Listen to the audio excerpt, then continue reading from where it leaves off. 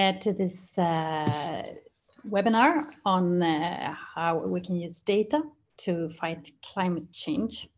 My name is Malin Krona. I will help to guide through this webinar. My name is Pierre Mathieu. I will also be a co-moderator in this panel.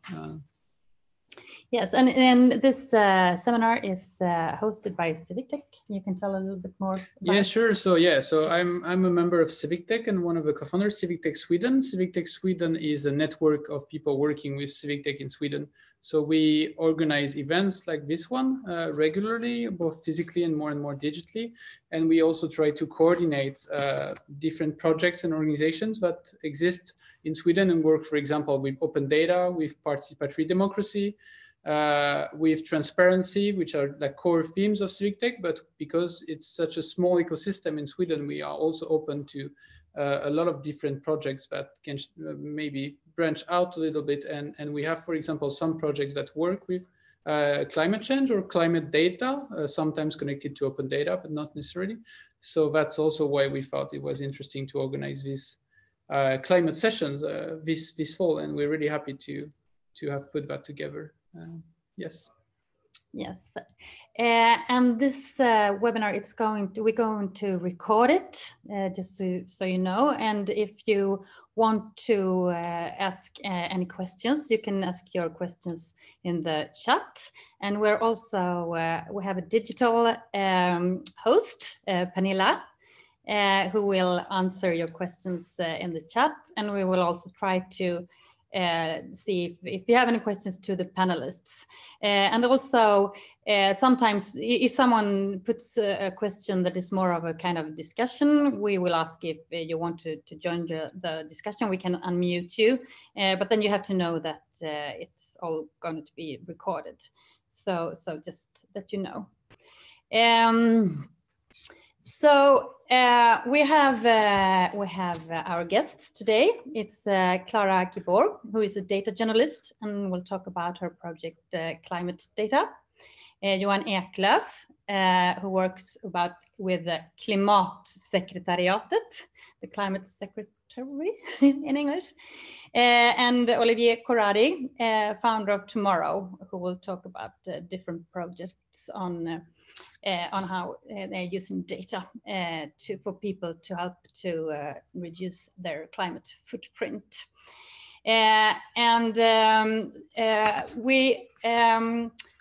We're very happy that you are joining us, and we also want to continue this discussion afterwards because as everybody who are working with data knows, it's important we are often quite generous to share data because we know that someone else will find something new, interesting in the data we are working with. So if we can find new networks, and me myself, I'm working as a journalist for the magazine Sveriges Natur, and we have been working with, for example, Clara from Newsworthy, who will soon introduce herself. And we think that networking and sharing our projects, sharing our data, will open up for more new successful projects. So we have, I will share in the chat later on. Also, we have started for today a Facebook group if people want to join the discussion afterwards to share good examples, but also all obstacles and things if we need help and sharing data sets, etc. So we're looking forward to this for these hours, but also afterwards, coming weeks, months, or years, we can work together and doing interesting things together. So first, let me introduce Clara Guibourg. You can introduce yourself. She's also here with us. Hello. So thank you. Should I do my presentation? Yes, you can do. You can just introduce yourself a little bit first. Brilliant. Yes. Well, thank you so much for inviting me here today. I am a data journalist currently at Newsworthy, and I've been covering climate change as one of the main topics that I've been covering for a number of years now. So it's really interesting to have this conversation kind of more broadly and to kind of figure out ways, as Malin was saying, that we can kind of increase collaboration across with more partners. So yeah, I'm excited to be here.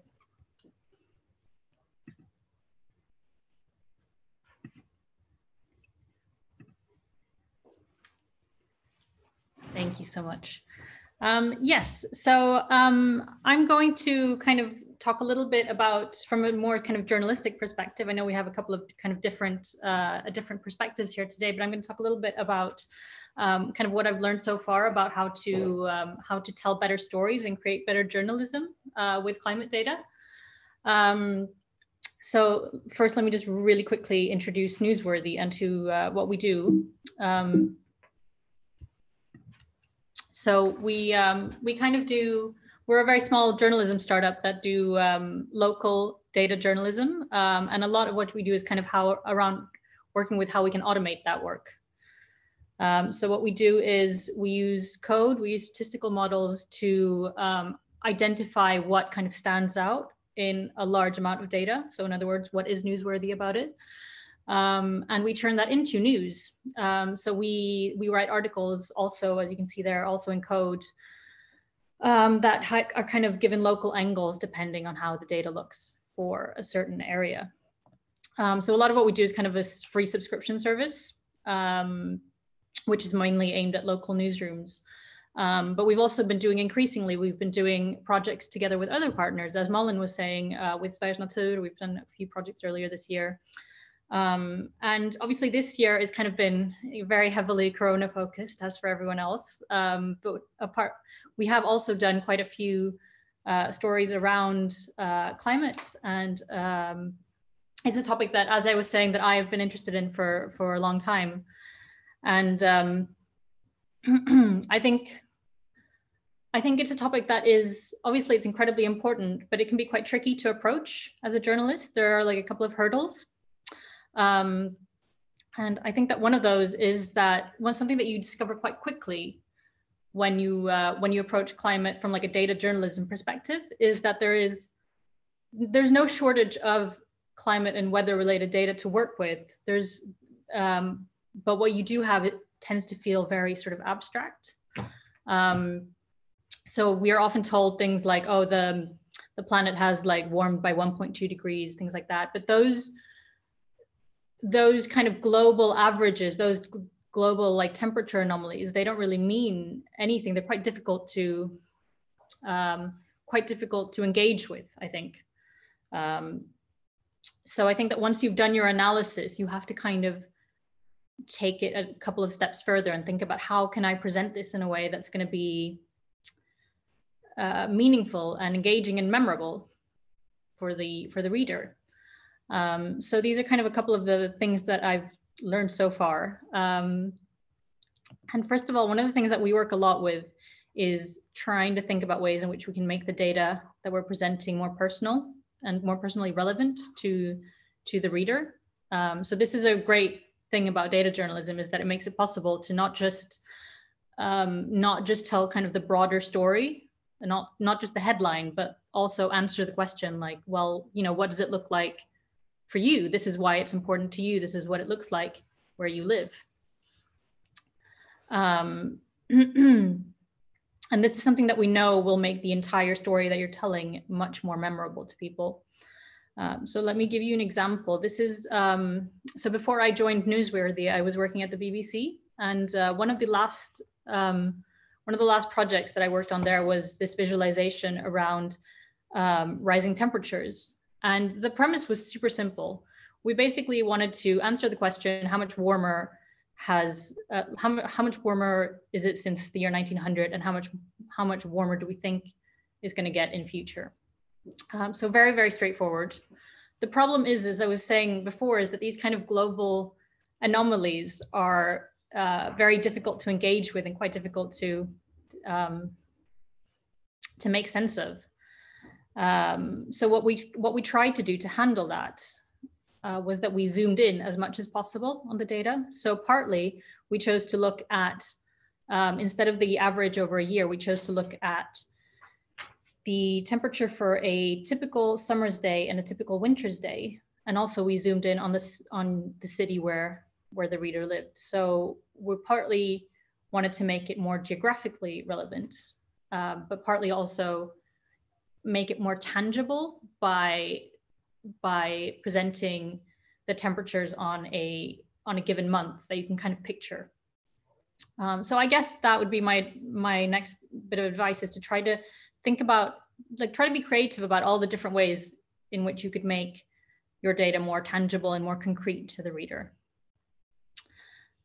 So this is a slightly more recent example, something that we at Newsworthy looked at last winter, when Sweden was having a very warm winter, and we started looking at how many days of snow we're getting using data from the Swedish Met Office, SMHI. So partly looking at observed data, how much snow has there been so far winter by winter, but also what do we think is going to happen in future based on different climate models. And our thinking behind this was kind of that we know that temperatures are rising, but we wanted to kind of take that one step further and think about what could be like a more tangible consequence of that. And, you know, we kind of thought that looking at the number of actually like wintry, snowy days that you're going to have feels more engaging than maybe looking at a small difference in temperature. And again, here we were able to break it down very, very granularly. So again, we were able to give a really local picture. The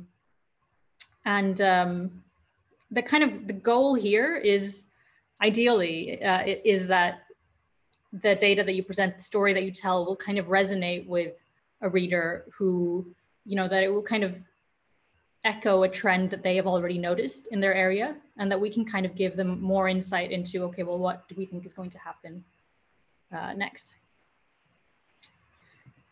And the final thing that I want to say, which again, this is from like my kind of journalistic perspective, but I think, and I hope that it's kind of more broadly applicable as well, is to kind of think about the bigger picture and the kind of the consequences when presenting your stories.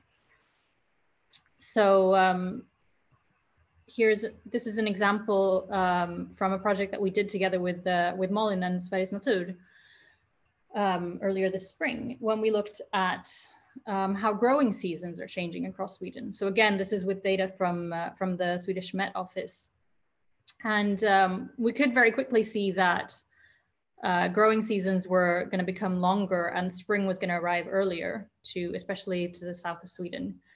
But we were quite curious about taking that like another step further to get like a fuller picture of the consequences. Once we had identified that the data had this quite strong trend, this big development, we were curious to find out what that in turn would lead to, what the sort of consequences of that would be.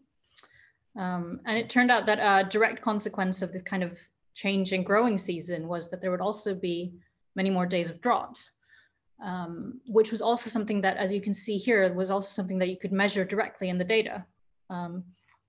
So kind of taking it that extra, trying to always think about what could be like the next step to find the sort of the consequences in the bigger picture will lead to much better stories, I guess. So yeah, finally, I would just say this, that data on its own, I mean, data is great, but data on its own is quite pointless. So we really need to work to kind of put it, to kind of make it tangible for readers and to put it into a bigger context for it to make sense to people. So yeah, thank you very much. Thank you, Clara. So you can please, I'll stay here. Please stay here between us. Yes, and as we said, you can ask your questions in the chat as well.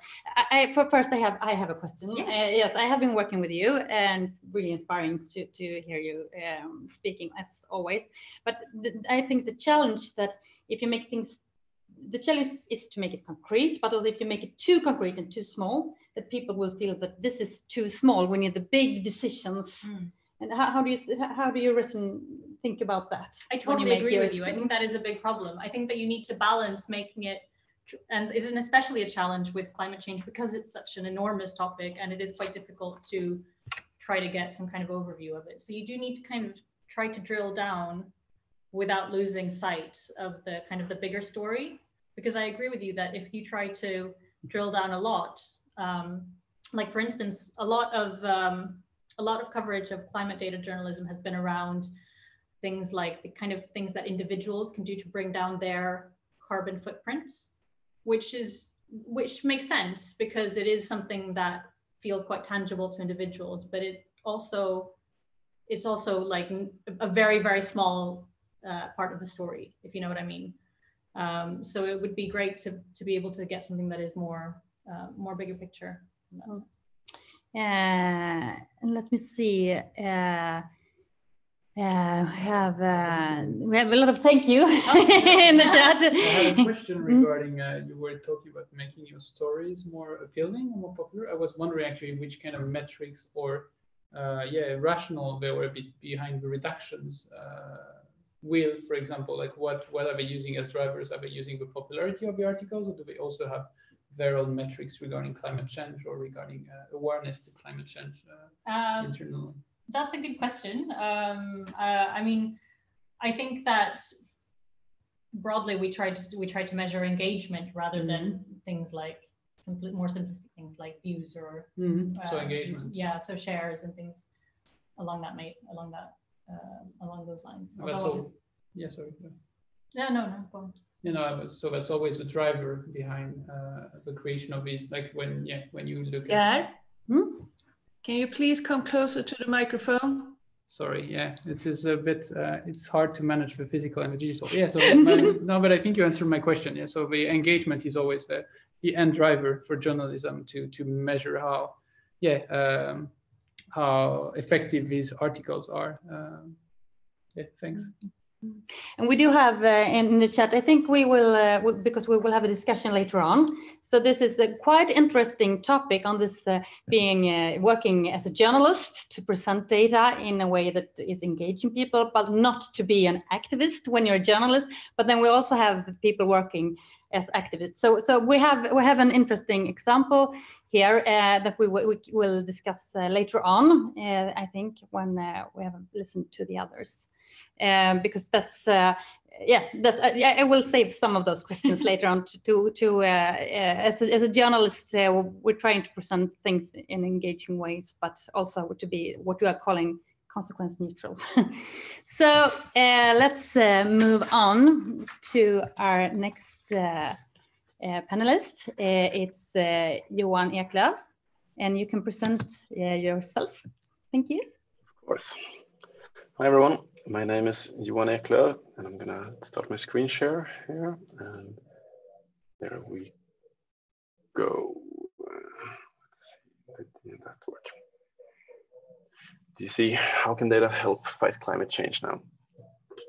So I work with Klimatsekretariatet, who has taken upon ourselves as a mission to relate this information of the global challenge to regional levels and instances in municipalities, where we have discovered that there is a lot of willpower in these municipalities about making an effort, a sincere effort to reduce their emissions, but they don't know how to. They don't even have good access to data about the emissions that are happening in their own municipality. And they need guidance in figuring out where it makes sense to make the most efforts. And there's a ton of data available that describes which emissions that happens on a local level. But how do you relate that to the global challenges? And how do you relate the global budget that we have? I'm going to talk a bit about that and how we do that and opportunities that we see when we do this. But first, I want to recap and do a global outlook here. There's a lot of charts and graphs like this. I'm not going to go through all the details here. This is from the project called the Global Carbon Project. And they present a budget every year where they essentially take the carbon budgets declared by IPCC and compare it to estimates of emissions in all the countries in the whole world. And you can see that there has been some upwards going trend, and right now we're in between 35 and 40 gigatons CO2 per year. But what does that mean? I can't relate to that. It's not information that I can act upon. I need to relate to it somehow. And you can see different, you can break it down into sectors, and you can see trends that goes in different direction. This is informative. This is something that tells me something about the world, but this doesn't tell me anything about, say, Sweden or my municipality within Sweden. So in order for me as official of a municipality to act upon this, I need something else. Descriptions about how the relationship in the nature works are also relevant, but still not something I can act upon. And I think you need to compare different data sets and data series to nail an understanding.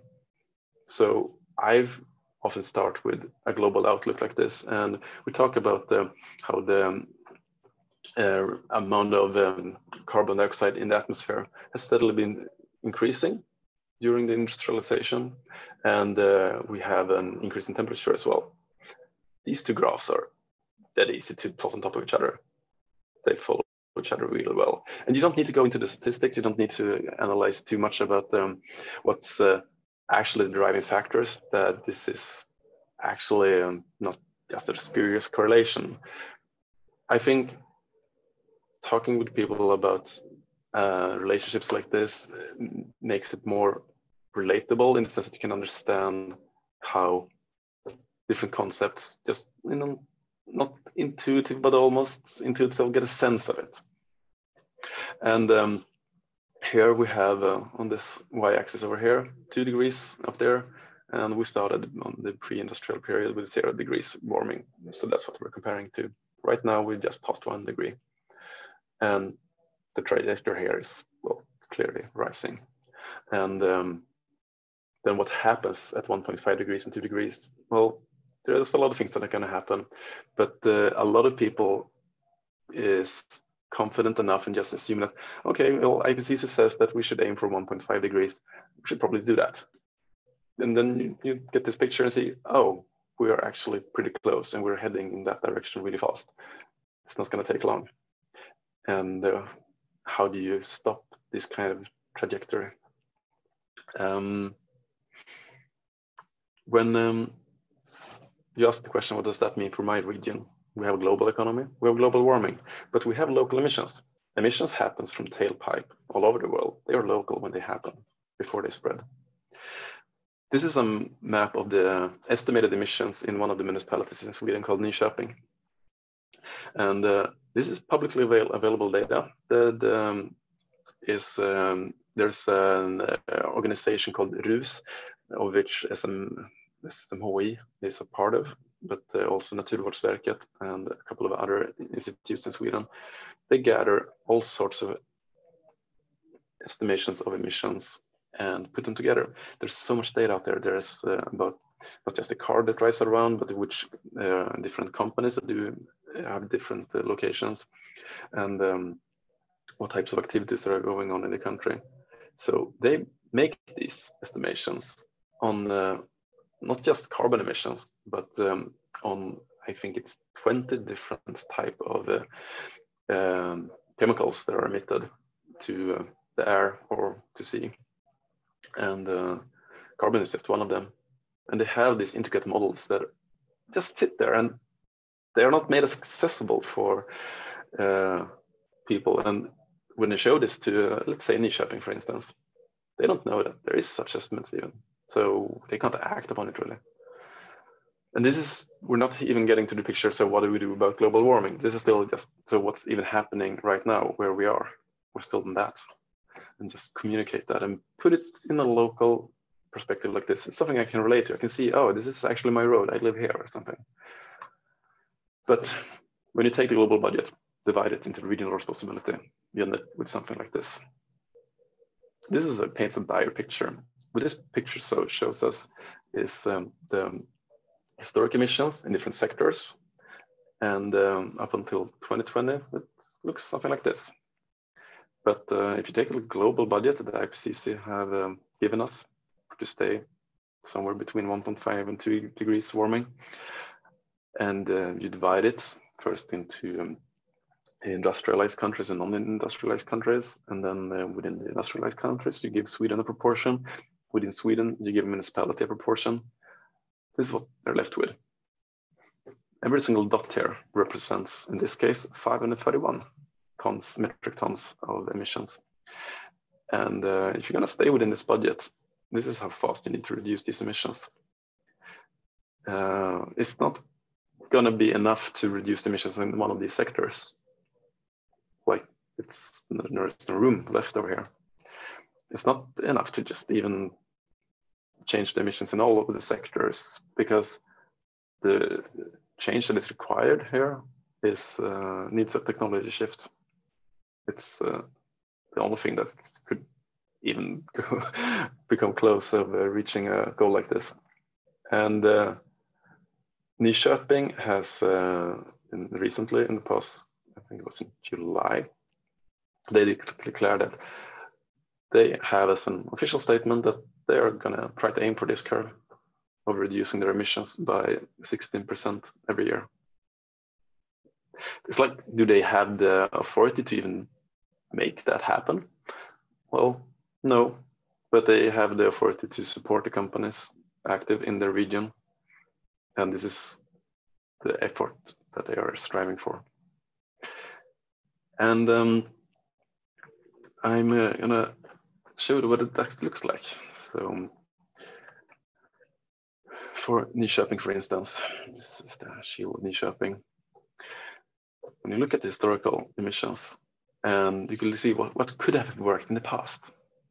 This is the same number of dots in total. And since the reductions didn't happen, you've ended up at this point now where it would require a really steep curve to make this work. And if you would postpone this just 1 year, all of these dots that would be needed to fill up would have to be taken up from somewhere in the future. And we also use similar idea like Newsworthy presented about regionalizing descriptions in text, so that we can go into one of these sectors and get an understanding of what these numbers here, they come from data, and can relate to it in compared to other things. I don't think data in and of itself actually tells you anything about the world. You have to relate it to something. Just a number. It's not something that tells you what to do. We have an option here where you can explore what would happen if we don't make any change at all. This budget would run out in 2025. And at that point, Nyköping will have exhausted their share of the global carbon budget. If they would make a reduction like this, yeah, you can redistribute the future emissions like that. Then an interesting thing is that the Swedish official reduction goals is about half what would be required to stay within this the regional share of this global budget. And the way how you divide a global budget into regional shares is non-trivial, and it's not unambiguous. You can do this in different ways. We choose a stance that we don't make that decision. We refer to other published research who has established models for doing this in an attempt to do a fair distribution between non-industrial countries and industrial countries, and use a pragmatic approach still, while maintaining the total of all the emissions of the globe.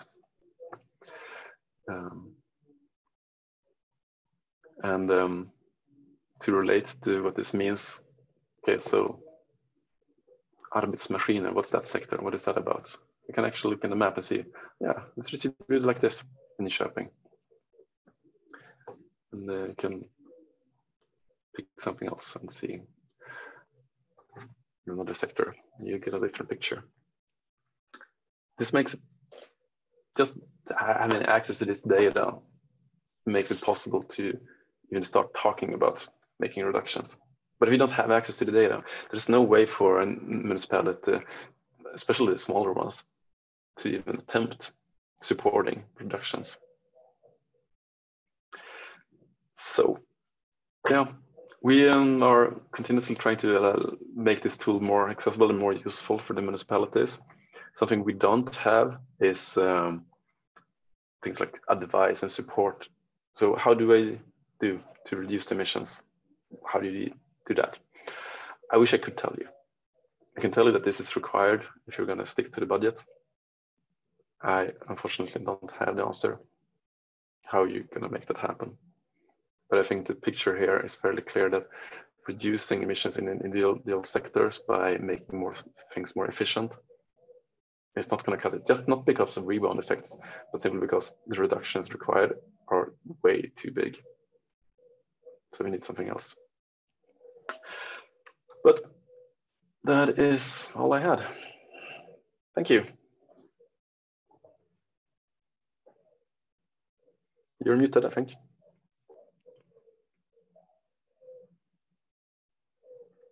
So, thank you very much. You can stop sharing your screen, Johan, please. Right. And we have had people supporting you here in the chat, saying, love the visualizations, Johan, very clear. Thank you. And thank you. You have a lot of thank you and applause. I have one first question. And it's about what you have also mentioned it, but it's about democracy and accessibility. The data, as you see how the data, the problems today, there is a lot of data. We do have a lot of data, especially on climate change. It's nothing new.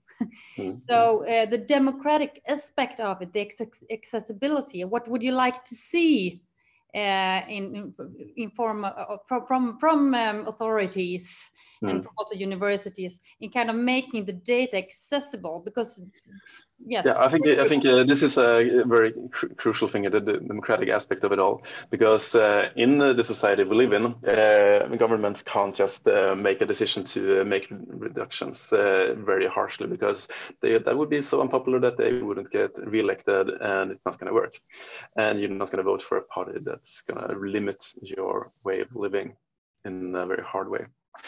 This data is needed to create the democratic mandate first in order to elect. But I mean, I also mean the democratic process just to make the data accessible. Do you mean that it's inaccessible today because it would be too... It requires too much work and too much technical knowledge to use this data. You need things like this correlation between temperature and the carbon dioxide in the atmosphere that I show you. That's very simplified first order approximation, but it drives home the message. And I think that is a crucial part of making data useful and accessible for a greater audience. And you need to understand some of these relationships and trust them. And it doesn't need to be, I don't think that the individuals need to write it off and just say, yeah, some scientist did something, I don't understand it, but they're probably right. It's not enough. That's not going to be enough to accept the large changes that are required. Yes, and that leads us into, I will say we have had some good questions in the chat, and I also have gathered, I'm saving some questions to later on this aspect, how we can use the data to democratize. We had a very, very specific question to you also from Christopher here in the chat, and he asked if the municipalities can update the data in your tool themselves. No, that's not something that the municipalities do. This data is assembled on a national level in Sweden, and we use the official national emission numbers. Thank you very much. So we will have some more questions to you later on. Thank you. And then for our next speaker, Olivier Corradi from Tomorrow. And you can also introduce yourself, please. Pleased to speak with you all. Thank you for inviting me. I have a presentation here that I prepared. It's going to be about democratizing climate action. I will try to stick to the 15 minutes you gave me, and I have a watch here to make sure that I'm not getting overtime, but else just interrupt me if I'm going too much overtime. So I think very briefly about myself. I'm originated from France and Denmark. So I've been studying statistics and engineering in France and in Denmark, been at various companies where I worked a lot with data visualization. Founded Tomorrow in 2016, so that's almost 5 years ago, with the premise that we should put together in the same company people who know about data manipulation, building digital products, and understanding the climate science. And so I'm extremely thrilled to have seen the presentations before, because for me, it echoes a lot of the different principles that we also believe in. So I will also come with my share of graphs. I hope you'll bear with me, but for me, this is the biggest challenge of our time. The atmospheric CO2 concentration is pretty crazy right now. If you look at it on huge timescales, like 40, 50,000 years. The only thing I'd say about CO2 is that it stays in the atmosphere from centuries to millennia. It's basically a molecule that is chemically inert. It only reacts with water, gets absorbed in water with pressure difference and with photosynthesis. So therefore, it's extremely difficult to get rid of. And that also means that even if we stopped emitting carbon in the atmosphere now, then basically the warming we're going to see in the next 10 to 20 years is already set in stone. And that's why it's worrying. What do we need actually to get to the reduction, to get to a 2-degree path? And Johan, you mentioned some of these numbers, and I wanted to put them into perspective with the COVID outbreak that we've had. Because you have this report from BCG that basically says that if you take the lockdown we've had on a global scale, and you look at the CO2 emissions, if they're smoothed out over the year, you're looking at something that looks like -5 to -10% of CO2 reductions. And that's roughly what we need to do every year if we wanted to be on this 2-degree path. And so this shows a little bit the scale and the magnitude of these things. And you can also see that the current trajectory and the Paris Agreement pledges are, of course, insufficient. So, Olivier, I was just wondering, are you sharing your screen right now? Because we can't see it. Good point. Sorry, you were so confident. So I was wondering when you were gonna start the presentation. You know what? Yeah. Sorry. Sorry. All right. So sorry about that. I think if you want to see the two graphs that matter is this one. I mean, I'll just pause for a second here, because you see this spike in CO2 emissions that I was referring to just previously. Al Gore did a pretty famous TED talk where he's taking an elevator, to point out this spike. Actually, I encourage everyone to look at it. And the second piece about COVID here shows you the evolution of CO2 emissions, greenhouse gas emissions in the atmosphere. And you can see here this small bump you're having due to the COVID-19 outbreak, with a rebound effect, of course, afterwards. But you can see that if you wanted to follow this 2-degree path, what it would take. So I think I'll skip that one in the interest of time. But the idea with the company Tomorrow is to empower people and organizations to understand and reduce their carbon footprint using using data. Sorry. And I'll also skip that one in the interest of time. So there's 2 products we've built: Electricity Map, which helps us understand the carbon footprint of the electricity usage worldwide, and then another product that we're currently building that is called Bloom. I'm just going to talk a little bit more about Electricity Map, because I believe that that's the more interesting product in terms of data visualization. And for those of you who haven't seen the product, I'll do a very, very brief demo out here. So it's a public tool that you can access online. Let's see when it loads. There we go. So the color that you see on the map here showcases how much greenhouse gas would be emitted for every kilowatt hour you were to take out of your power plug at home if, say, you were charging your electric vehicle. So you can see here, we can take the example of Sweden, for example, right now. This is data that has been updated at 2/27, so this is not too long ago. It's almost real time. You can see here the origin of electricity. So if you were to charge your electric vehicle right now in Sweden, you would emit 44 grams of CO2 for each kilowatt hour you would take out from the electricity plug.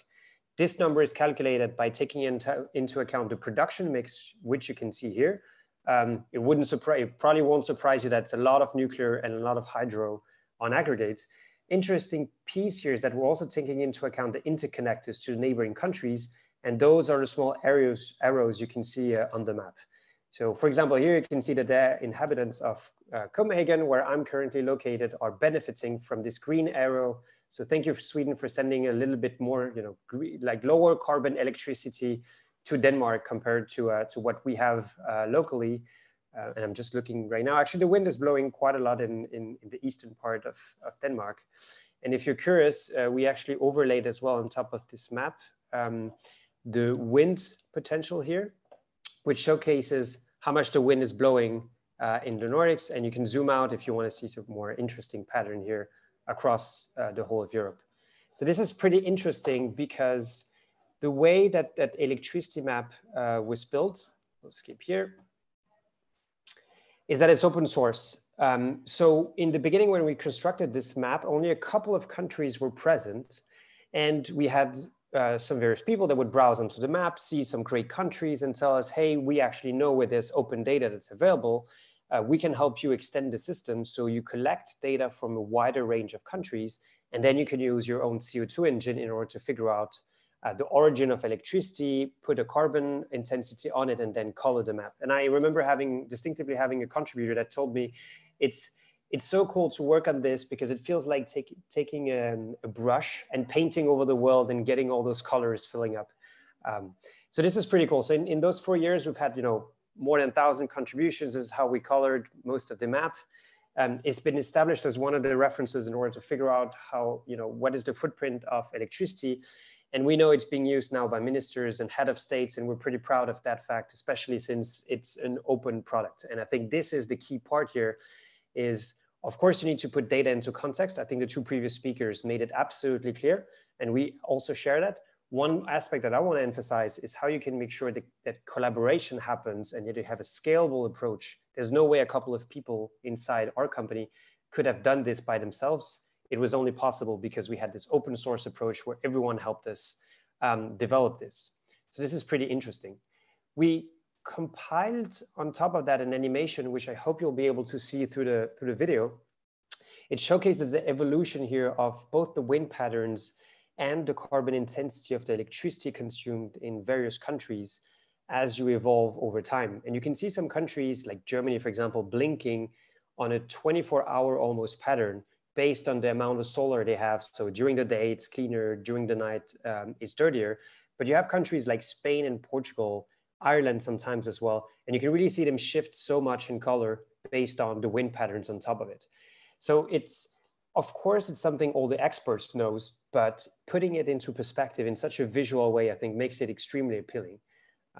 So we are also, I'm telling also the story of a company that created a business model around open data, which is a pretty interesting story because when we saw this, we basically thought, look, if we really want to get the whole world electrified, all the electric appliances will need to consume electricity at the time where the country is colored in green and not at the time where the wind, for example, is not blowing and the coal power plants are supplying the backup power.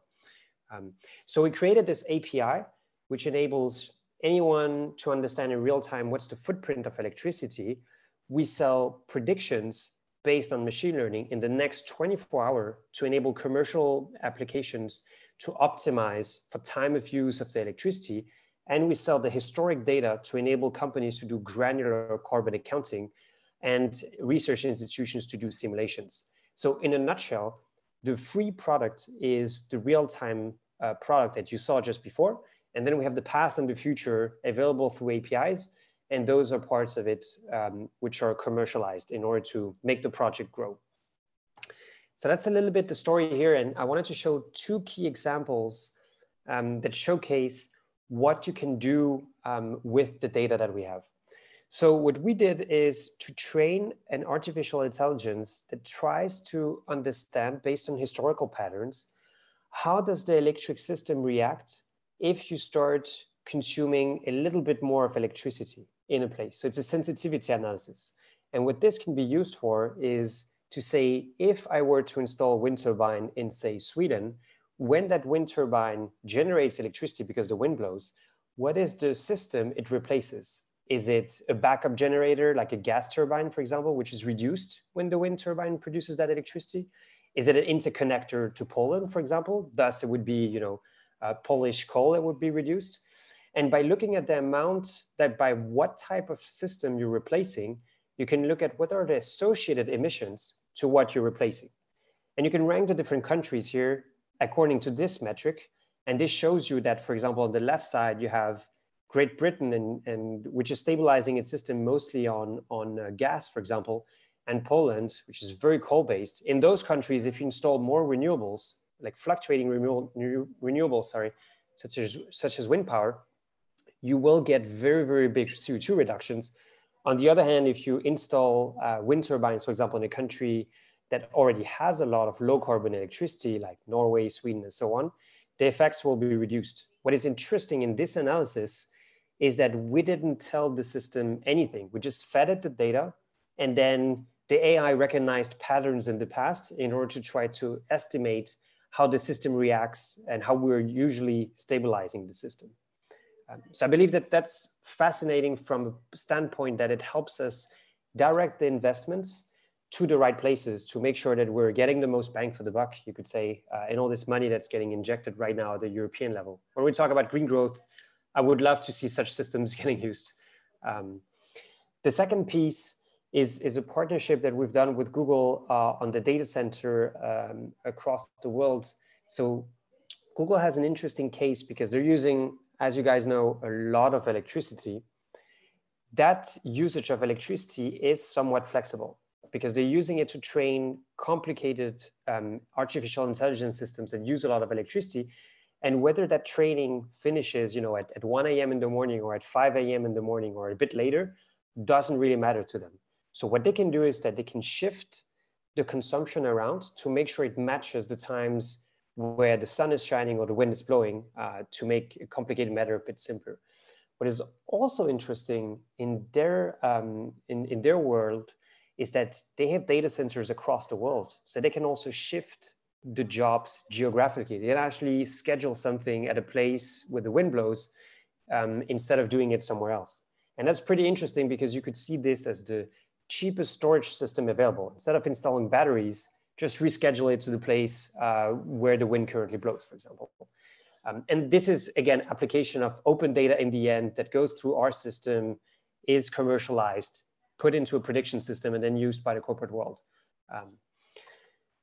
And then the last piece of data I wanted to showcase here, which is the new product we're building, is not open data per se, but it still is climate data, but it's personal climate data. It's climate data related to your company. So what we're building now is a tool that helps companies understand what is their carbon footprint automatically and on a very granular level. So what we're doing is that we're connecting, for example, to accounting systems.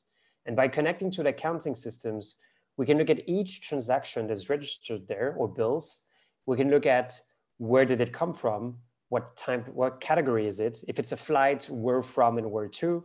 And by classifying this data and applying an emission factor to it, in the end, we can make pretty interesting and granular dashboards that help companies, first of all, understand, you know, where does my emission come from? Second, what are the goals we realistically can set beyond, you know, just being carbon neutral? And then the last piece of it is really, once you get all those insights, is there things you can do that both reduce your carbon footprint, but also reduces your bottom line in the end, or increase your bottom line, but reduce your costs? That's what I meant. A typical example is on electricity is when electricity is low carbon, it typically also is cheaper. So why not automatically schedule, you know, your heating systems in your office, for example, based on these things? And one extra piece we're going to come out with pretty soon is the cloud integration that enables you to schedule all your computation tasks and basically to replicate the example that Google is doing, but making it accessible to any tech company that is having a significant part of their footprint being the cloud usage. So this is a little bit the topics I wanted to talk about. And if you have any questions, I'm very, very happy to deep dive into more deeper aspects of what we're doing. And I think you're muted as well. Thank you. Thank you, Olivier. Yeah, thank you very much. Very, very inspiring. We had a very specific question here. Do you connect your data to Wikidata or Wikipedia numbers? Do we need new Wikidata properties? So it depends on what Wikipedia numbers we're talking about exactly. I assume this could be related to the emission factor numbers that we're citing that come from the IPCC report, which are published on Wikipedia. But if that's the case, I think that opens up the question of where do we, so there's two pieces of data we're using. One piece is data from the electricity system, basically monitoring how much does a wind turbine produce, how much does a coal engine turbine actually consume of coal, and so on. The other piece of data we're using is what is the actual footprint of manufacturing a wind turbine, installing it, monitoring it, in the case of nuclear, the nuclear waste, recycling, and so on. So that's the emission factor. And one piece of the data we get from the electricity providers, Statkraft, Statnet, Energinet, RT in France, and so on.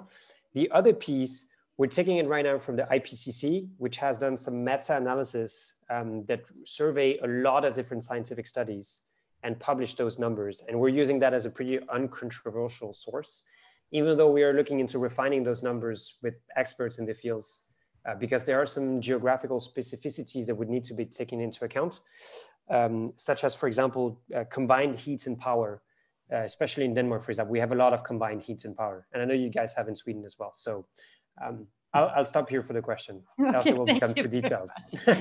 So thank you very much. And now we have some questions, and we've had some questions in the chat, and we also have some questions here for all panelists. So if you please step closer, and I will start with a question. You can also come even closer when you're talking later on. We had a question here in the chat from Eric Wilson. I'm addressing it to all of you three, so please just take a minute each or something like that. And it's a question on data here from Eric Wilson in the chat. What data sources do you rely on? Some of you have already told, but you can be more specific. And what data sources would you like to see more of if you could dream? So now all three of you have a possibilities to first tell the data you love most, and then to dream for the data you miss most. We can start with you, Johan. Sure. So the data we use for the regional carbon budgets, it's things like population of different countries, which is official data. We have also official numbers for the national emissions. We have estimates for global emissions from mainly the Global Carbon Project. And when it comes to the regional data, it's mostly from this organization called RUS, which is a collaborative organization between the municipalities and counties in Sweden, together with a couple of others. We have also used a couple of published research on emissions from cars in Sweden, where we deviate a bit from those official numbers. We used we also take all the so-called NPTR facilities, which is basically large industrial factories. And we deduct them from the regional emissions, because when you produce electricity for the whole country, it doesn't make sense to put that on a given municipality when the usage is much greater. However, heating is more regional, so a heating power plant gets their emissions attributed to the region around it. And then you have one dream, then one data. What data do you have a dream? This data, I would love to see it free, accessible. Yeah, I would like to see data that connects activities to energy sources. This connection between that you're not going to solve this emission problem with transportation by driving less, for instance. And we need a new source of energy for transportation. And if we had more data on the activities that are happening, we could use that and explain that discrepancy and the difference and what that means. This is not about everyone should just stay at home and do nothing. Because like Oliver said it quite good here, we brought up this example with the COVID-19, which has caused global reduction in emissions. But this reduction is probably going to have a rebound effect once this all blows over. It needs to be sustained. And then we need a new COVID next year, which should also be sustained, and the next year, and the next year. And yeah, that's not a viable solution. Thank you very much. And then for you, Clara, your favorite data sources and your dream data. Sure. So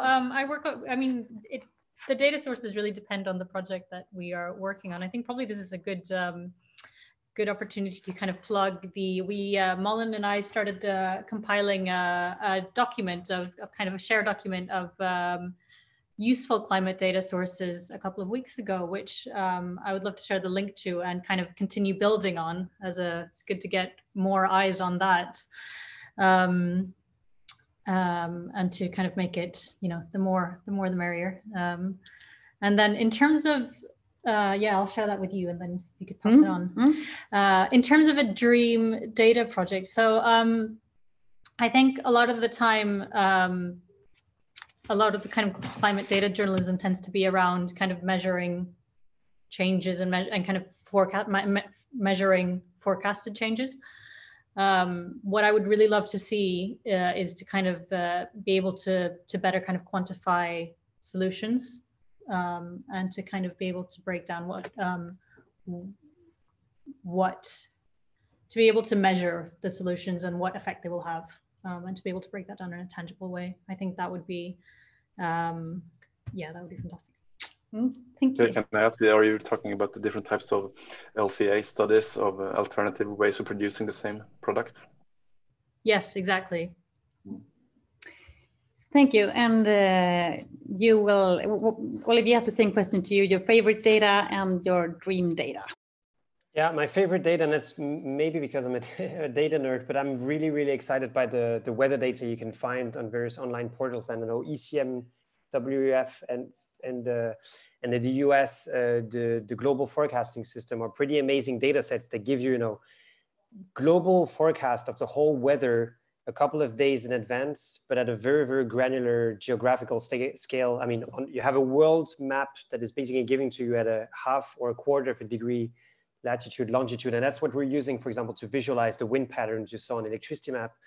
And we also use that in order to make our predictions for what is going to be the carbon intensity of the system in the next few hours, which of course depends a lot on the weather. So I've always been very fascinated by weather data, and I'm excited that this is as open as it is right now. In terms of dream data sets, there's a lot of them, but I'd like to bring up one that is often ignored because it is private data that sits in companies. And I think I would love to get access to more granular data on how the big cloud players are utilizing their infrastructure in real time. So basically understanding when you're using a server, what actually happens, like how much network do you use, how much, which server is actually solicited.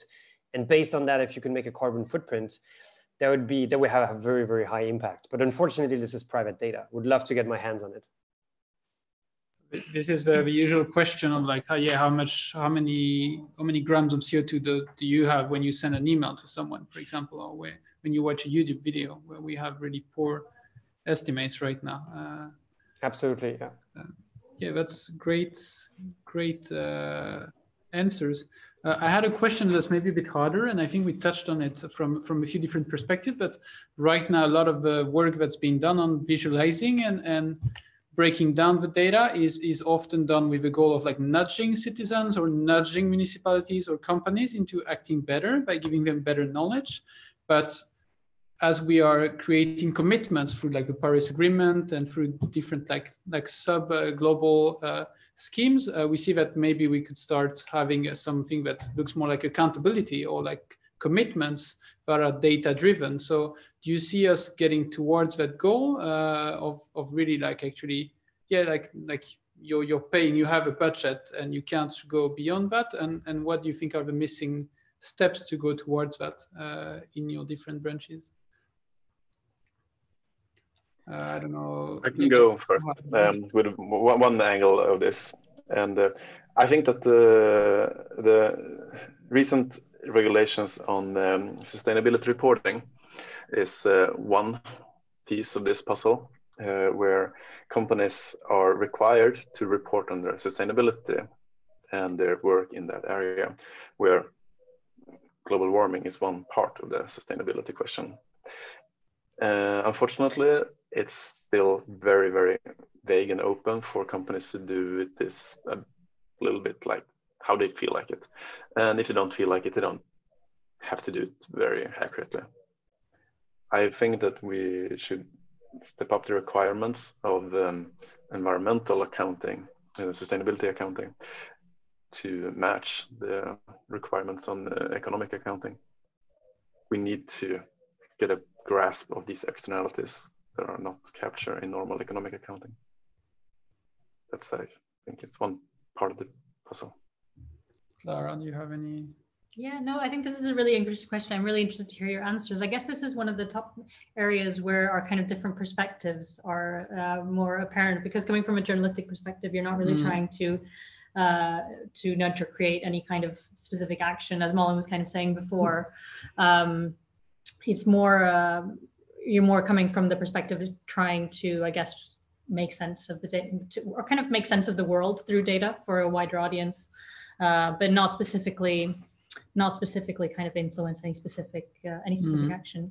I mean, I guess journalism has also that responsibility of keeping governments accountable, or big companies. So there's also, if you as a journalist are empowered, for example, with the tools you provided to local journalists, in proving, for example, that a municipality is not doing what they are committing to when it comes to Paris Agreement goals or something, that's also a big power that journalists have to denounce that and to potentially have an impact even from their journalist perspective. I think that's a really good point. Sorry if I can just expand on that. I think that's a great point, and it's really a great power in data journalism that is kind of becoming more important as it's becoming kind of more difficult to access those empowered through other means, to kind of hold them to account through data instead. So I think that's a really interesting point. Thank you. I see it in Sweden as well, that all the parties now say they want to respect the climate goals. I think this is also happening in France. Like, no party dares anymore to say we are against like fight against climate change, but the way they decide to fight against it are so different, and a big part of them, even all of them maybe, are not doing enough. So it's also a way to keep the fight beyond like asking governments to say we want to fight climate change, but actually getting them to do it. Olivier, what's your take on it from your? Yeah, I mean, we're in the middle of this, and I think it's a very good question. I think accountability is the thing we're all lacking, as Johan said. I mean, we lack accountability both on the government level and on the enterprise level. If you want to get there, data is a necessary condition. Like, obviously, you need to measure and instrument things, but unfortunately, it's not sufficient, because there is a dream of being able to put a sensor in the air and basically be able to have the single source of truth that tells you you're responsible for X, but allocating responsibility is a methodology problem that is not simple. And that gives you ways to manipulate the data, you could say. On electricity, we see that very clearly with two different ways of accounting. I mean, I know at least 3 ways of accounting for electricity emissions. Based on the accounting methodology you use, 3 people can claim to have received the same green electricity, whereas it was only produced once. It's triple counting in principle. And I think that's the key problem that we're seeing, is the need to have a methodology that goes across boundaries, that creates a consensus on the world about how to do things. You have some initiatives that are trying to get there, both national and international, like the Greenhouse Gas Protocol scopes are trying to get there. But at this stage is insufficient. So I see the role that I see data play here is that it is a vehicle in order to make sure that once you have the methodology in place, that you measure things properly and then you expose things correctly. But in a sense, it's just any view that restricts itself on data is going to be insufficient, unfortunately. So both need to play along hand in hand, you could say. So thank you very much. And now it's 3 o'clock, but we thank you for all your presentations. Until another half an hour for you who want to stay and mingle and chat. No, I mean, we have until 3:30 for the question in the panel. Okay, then great. Yeah, great. Minus the conclusion. And then from 3:30 to 4 for staying, for those who want to stay and mingle. So we have actually time for more questions. Sorry, Malin, maybe. Yes. So we got some questions that are a bit more specific regarding, we have like open source entrepreneurs at Civic Tech Sweden, quite a few of them. So they are always interested in seeing a successful business model. And so it's more questions like that are coming to you, Olivier. People asking for more details about how you manage to find that balance between having an open source and free and open product and finding a successful business model. Could you elaborate on that? Yeah, of course. So I can maybe give a bit of background of how the story came about, because in the beginning, everything was completely open sourced, just had a GitHub project and anybody could just copy it. And I think what we realized pretty quickly is that we needed to draw a line between what is open source, like what makes sense to be at the community level and what doesn't make sense.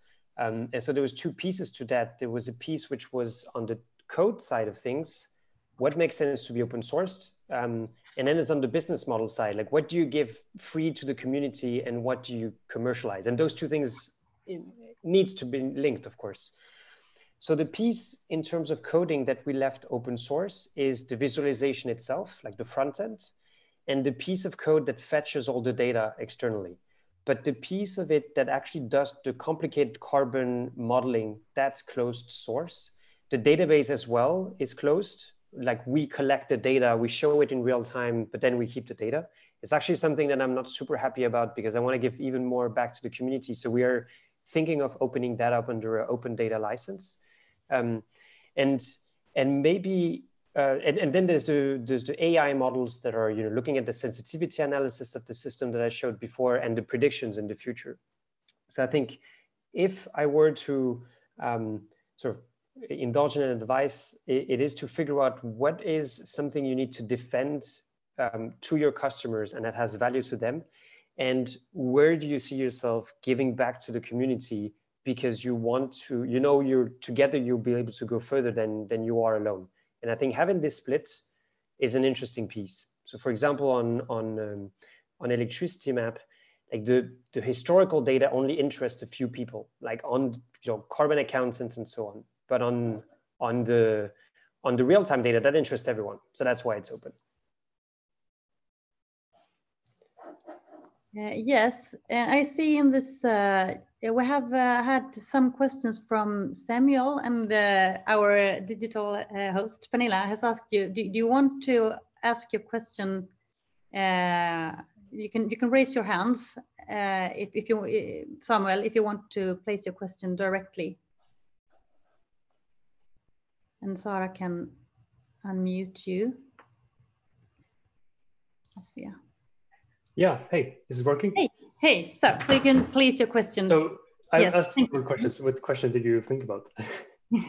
You had a couple of questions here to Olivier about, and also to Johan. So you can ask your questions you have put in the chat to specify them, please. Thanks. I think the question about open source was a really good answer from Olivier, so thank you for that. And I think my question to Johan is the next one, if I can find it in chat. How to, you asked about. Yes, there we have it.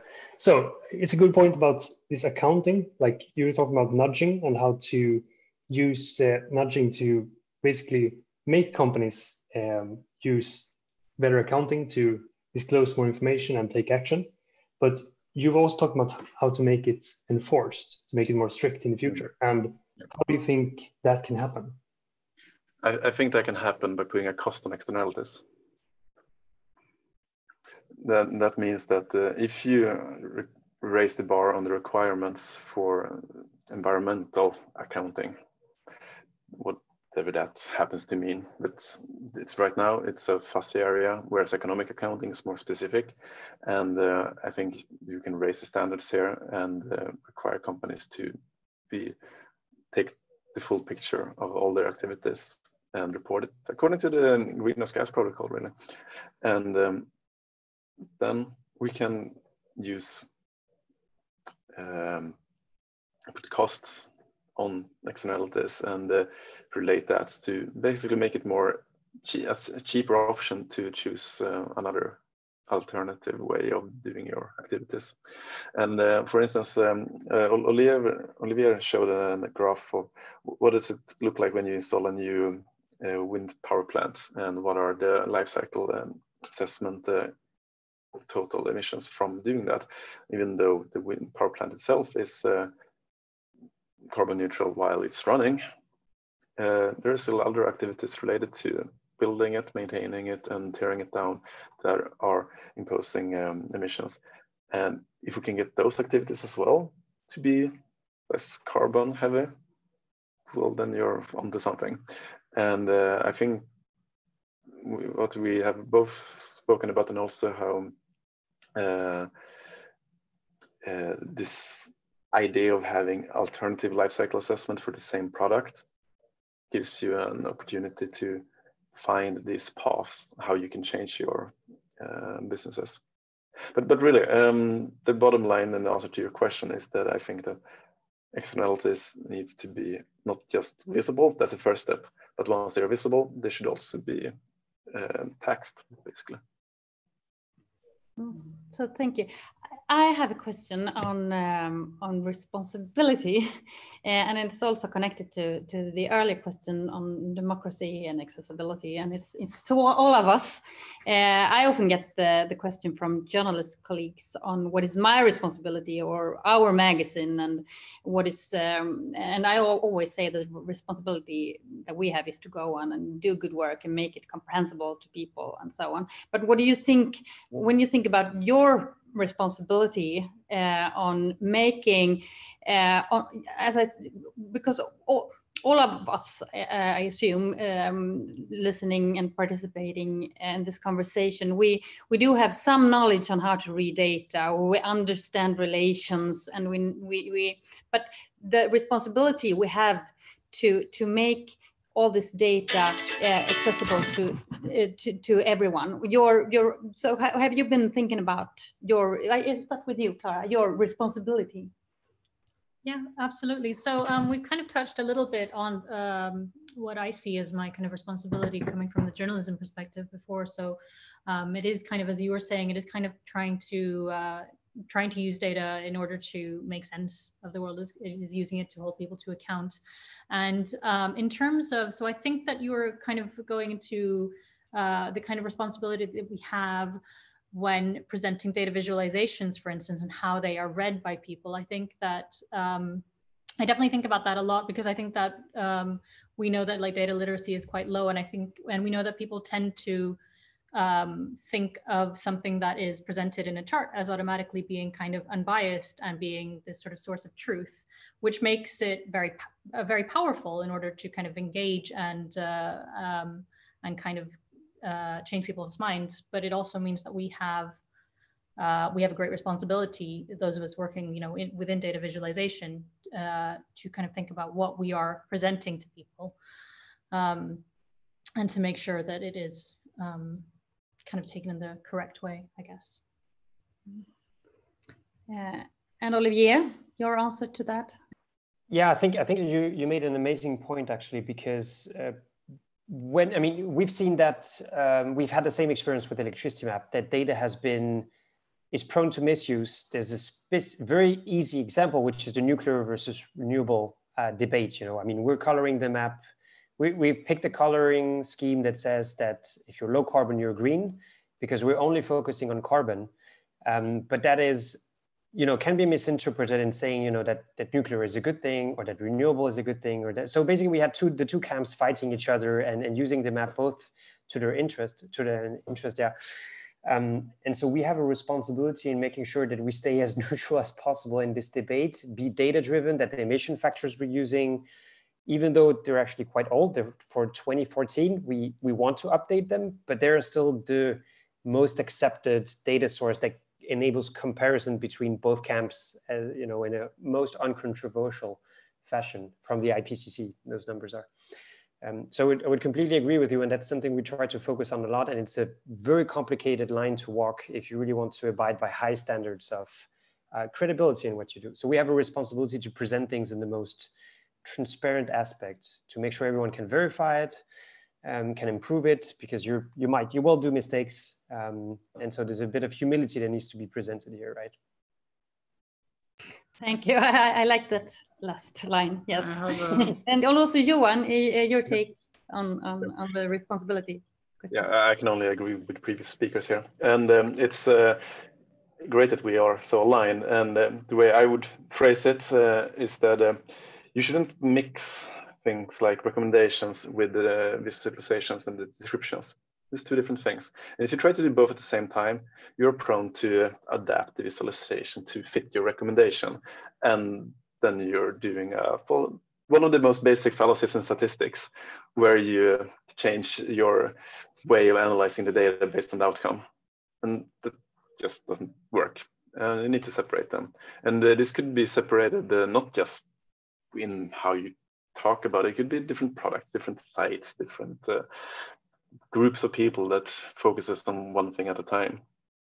So for instance, with Klimatsekretariatet and the regional budgets that we present, we make a very conscious effort here to just display the data as it is, the data that we get our hands on.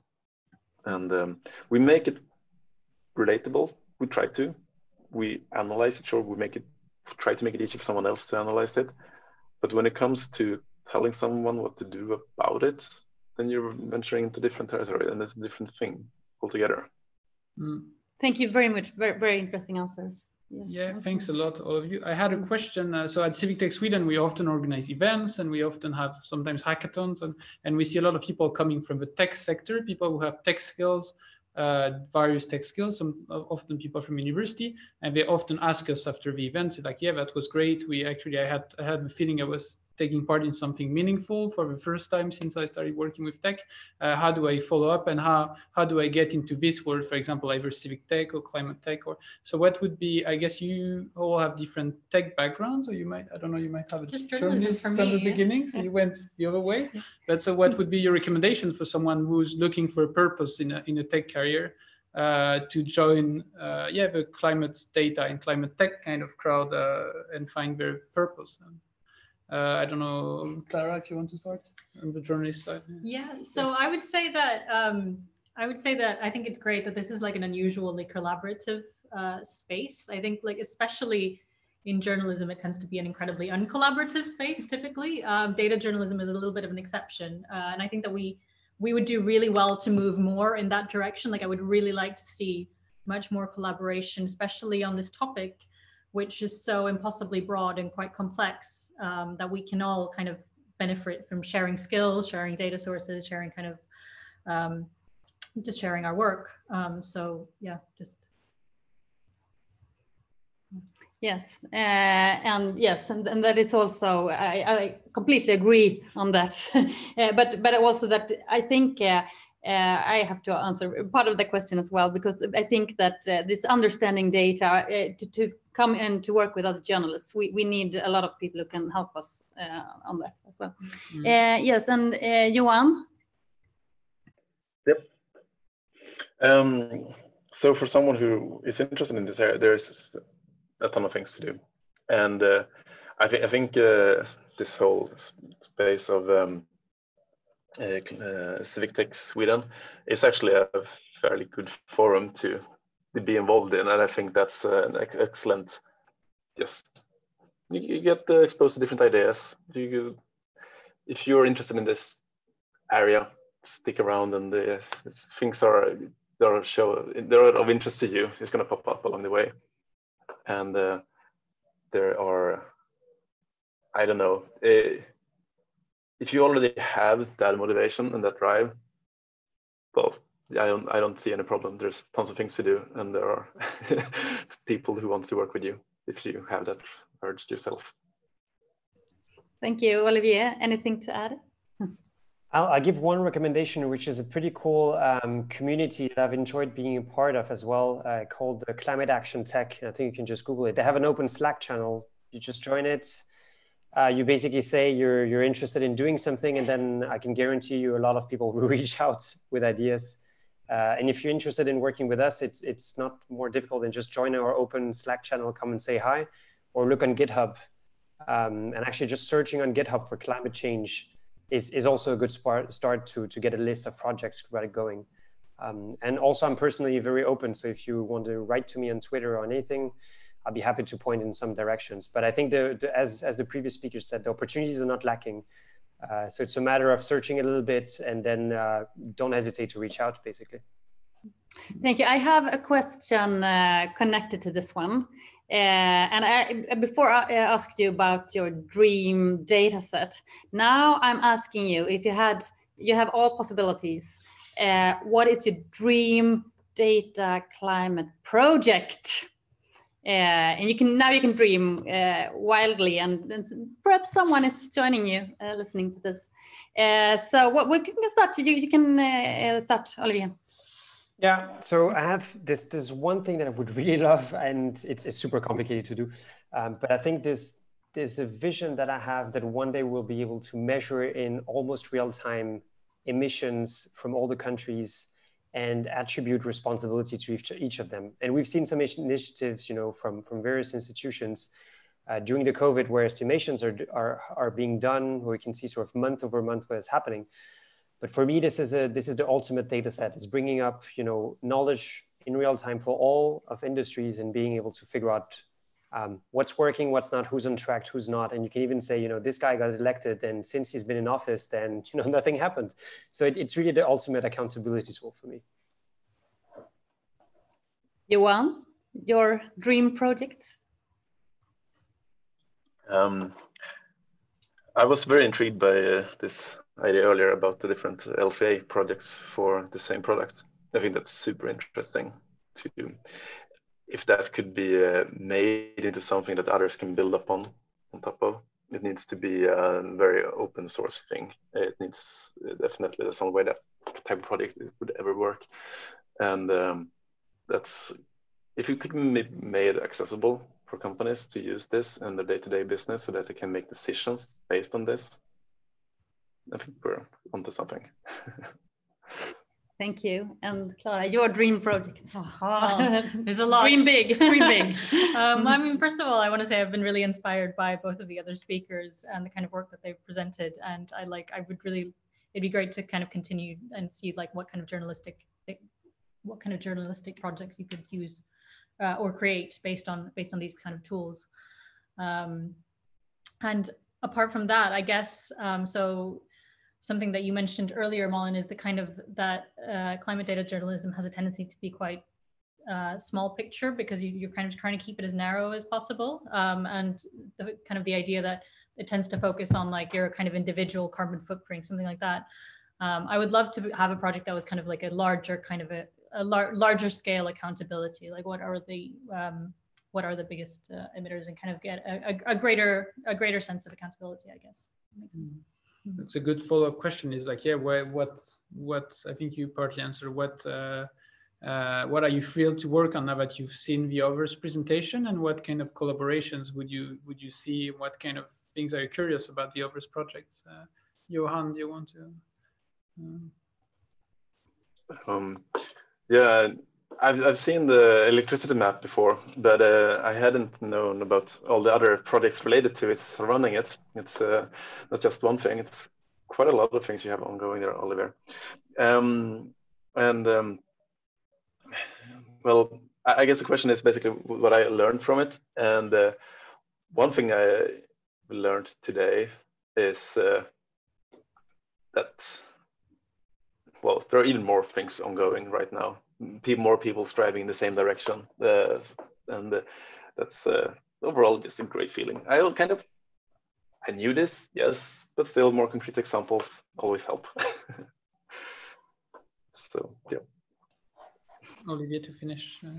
Yeah, I think I would echo absolutely that. It's always great. I mean, we know things are happening, but sometimes we kind of need some good news in the world we live in.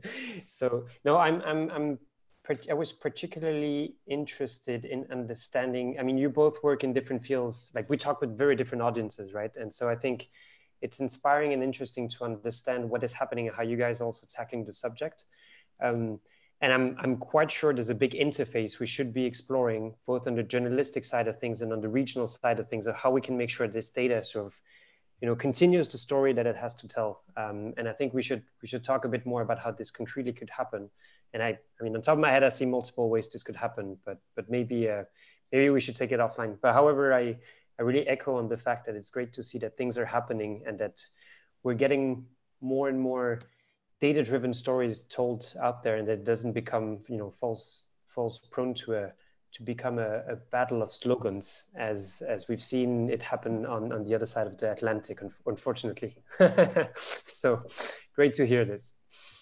Yeah, so I guess the next step, so we're trying to set up for this this meetup, is to create first a channel on our chat, which is a bit broken right now. So we'll see how many can join, but we have some Rocket chats that's a bit like a Slack. It's not as popular as the ones you named, Olivier. So I really encourage you also to join the global ones.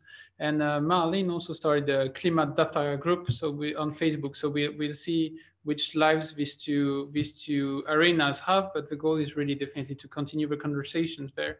So we hope to see you there. And on another point, so we are trying to turn this webinar into a series at Civic Tech Sweden, and the next item in the series that I haven't started to plan would be more about how we get to have democratic debates and discussions as societies regarding the climate catastrophe, kind of a disaster that's impending. And so we will try to touch more on democratic experiments that are trying to get either legitimacy enough to get populations to accept tough decisions, or yet to have to avoid, for example, lobbies or something. So we're trying to invite, for example, some of the people participating in climate citizen assemblies in the UK, in France. Or there is also a really interesting Swedish experiment that's called Klimatriksdagen, the climate parliament, that was also so used to do citizen lobbying towards parliamentarians a couple of years ago. That is also an interesting perspective on it. So that will be more democracy and climate than data and climate. But I think the two subjects are really, really intertwined. So it's really just a continuity of what we're discussing today. And also for if you're interested in working on journalistic projects, we have started a cooperation already, because we saw as we are the largest magazine in Sweden covering environmental issues and the climate change. We wanted to also empower the local journalists with data. Very local data. So that is something we will continue, and all suggestions on what kind of data we can look into, and also other magazines and newspaper journalists, anyone who wants to contribute and to cooperate and to work together, because it's about, first we have to empower all of us working as journalists and also with data, with all correct data on climate. Then we have to empower citizens. And then we can start talking about accountability. So of course you're also welcome to contact us if there is anything you want to do. Yes, so I think it's time to close this event now officially. So what we said, it's the first time we have this, but what we said is that we would keep the Zoom room open 30 minutes more for mingling. There's no pressure to stay for those who have to go into another meeting. But the goal is to keep that room open for people who want to keep talking about this and discussing it. So that's what will happen. But I can say that this really really interesting webinar is now closed. Thanks to all the speakers, Olivier, Johan, Clara. Thanks for sharing some of your really interesting work. Thanks for all the people who came and joined and asked questions. And the video will be available on YouTube shortly after, so you would get the link if you registered to the webinar, as well as some of the other resources that were mentioned today. Yes, a really big thank you to all of you who came today. Thank you for organizing. Thanks for having us. Thank you very much.